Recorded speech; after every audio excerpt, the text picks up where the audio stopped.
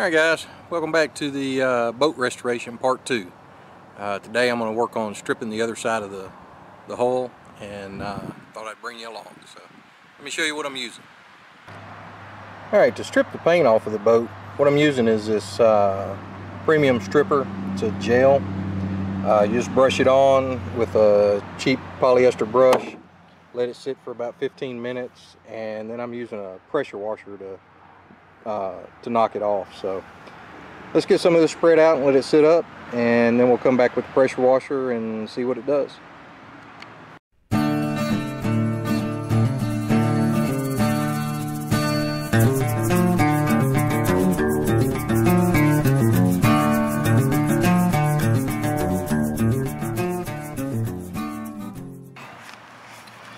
Alright, so you can see here what the paint looks like before you put any stripper on it.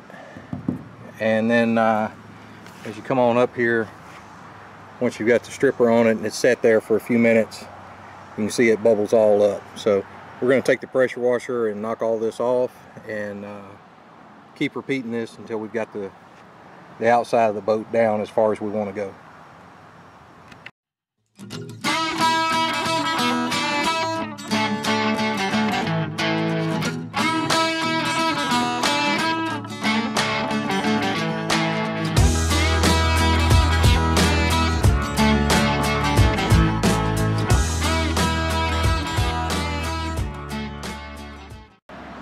Alright, so now I've got the outside of it pretty much stripped down.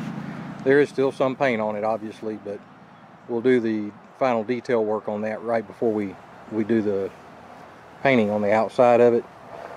But there's enough paint off of it now that I can see all the repairs that have been made and any damage that's done to the hull, and we're good to go as far as that goes.